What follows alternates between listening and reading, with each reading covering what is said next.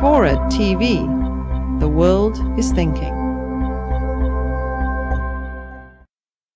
I do want to just raise a point that I actually think social media is going away. That those of you who today call yourselves a social media guru or expert, you should find a new job.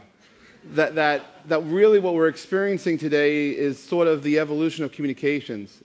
That as a society we will start to, if not already, start to feel the effects of hypercommunications. Because whether you're how many people here are on Facebook? Oh, and how many people here are tired of their friends' updates on Facebook? You should unfriend these guys, okay?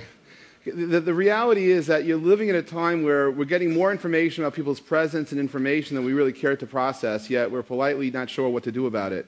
We're living at a time where the ecosystems around us are evolving quite rapidly, but I think what you're really feeling, although you're not seeing today, is the evolution of how we communicate as people.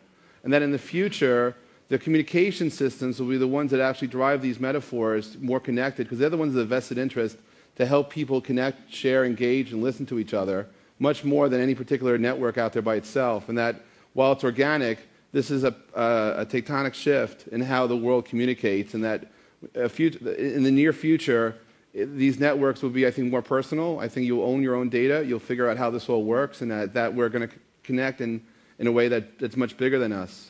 As we get there, I think there'll be wonderful tools to help us figure out what's going on. But I think that the evolution of social media is just a transitional phrase. As much as you could take advantage, you could assume that there'll be a ray of light and a breath of air, and there's a wave to look at outside in the ocean.